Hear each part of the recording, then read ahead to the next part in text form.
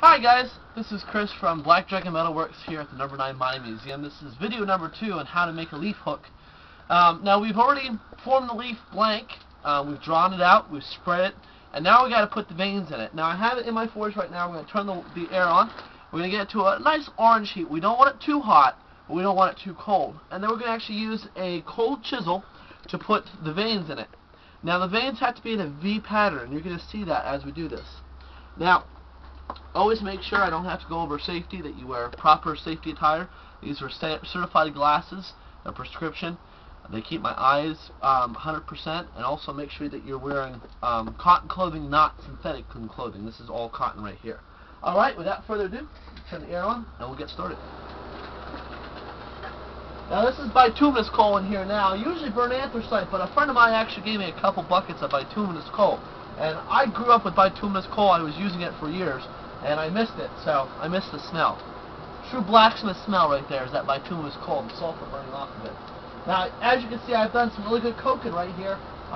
We don't have much smoke. There's a little bit of smoke right here where I have some fresh coal, but most of it right here is good, clean blue flames. That's what you want to see. That's a clean fire. Alright, we're at my temperature right now. Stick it between my legs. Alright. Right down the middle.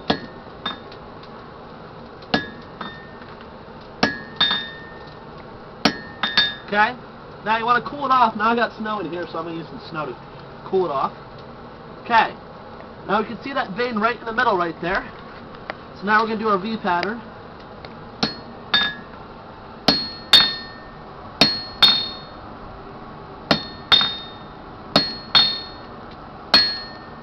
So there we go. Now we got our leaves. Okay. Now, most leaves that you see out in the wild right there aren't flat. So we want to give that nice curved look to it. How are we going to do that? Well, we're going to get ourselves a piece of wood. Make sure it's not pressure treated. Now you can see I've used this more than one time. It's got this burn mark right here. That's important. Put that on my anvil. And I'm going to take a nice ball peen hammer, and that's what I'm going to use to curve it out. Now here's what's very important. Some smiths have the leaf veins up, and some have them down. Now what I do is I want the curve, and I want it to portray and project those veins out. So I'm going to actually heat up my piece. I'm going to put the veins down in the mold, and I'm going to hammer from the back. Now it's going to make some smoke and some flames, and it looks really cool for demonstrational purposes. And you see how it gives that nice curve effect right here. Look at that nice curve effect. That's perfect. I love that effect. Alright, so now I'm going to cool that tip off a little bit here. Now, I just want to heat this portion right here because I want to draw this out a little bit more so I can get a nice curl in it.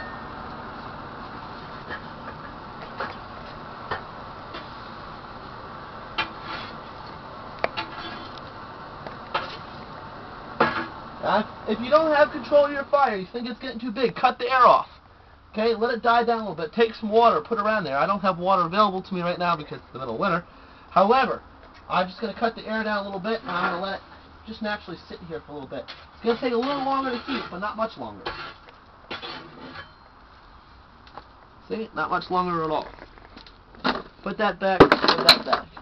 Now I'm going to draw out this part right here.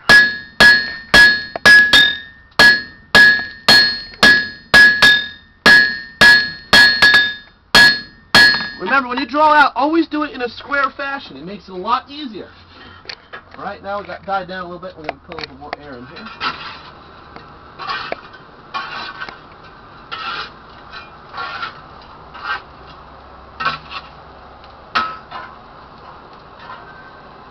Also remember, don't put a lot of fuel in the fire.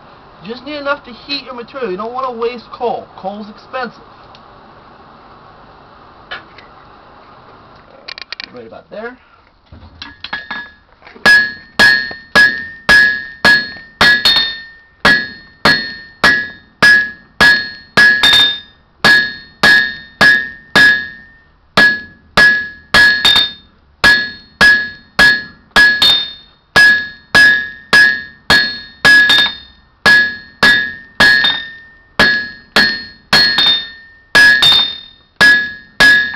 Alright, I like where that's at right now, but it's still square. We want to make it look like a piece of twig, so we have to make it sort of roundish. Now, we don't want to make it 100% round because twigs have bents and dings in them. So what I'm actually going to do is I'm going to kind of round off some of the corners, but not all of them. You'll see when we heat it back up again here.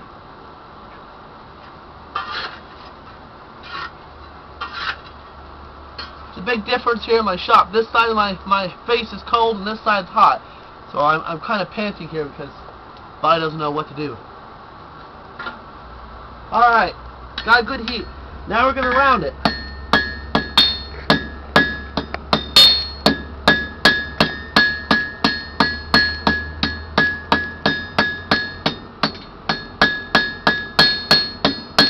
Look at that.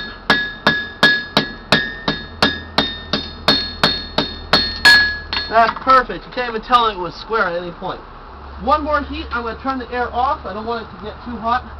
I'm going to grab a pair of my pliers right here.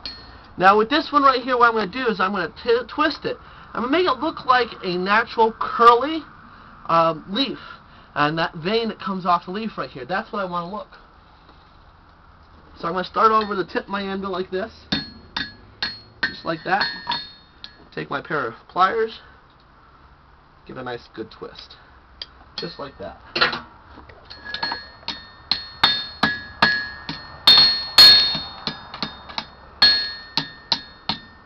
Perfect. I love the way that looks. So now we're going to heat up this section right here. We're going to prep it for a hole. Now I'm going to drill my holes. I think it looks a lot cleaner than punching the holes. So we're going to do that next. Reposition my fire a little bit here. Get some fresh coal in here.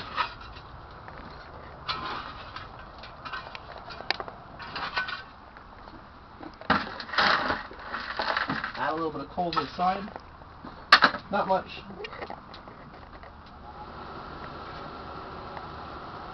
And you can see when that new coal's added how much smoke it gives right here. But right here in the middle, I have very little flame. That's what I want to see here. Alright, so on video number 3, we're going to put the hole where the hole's supposed to be and then form the curve. So make sure you check out video number 3. Thanks.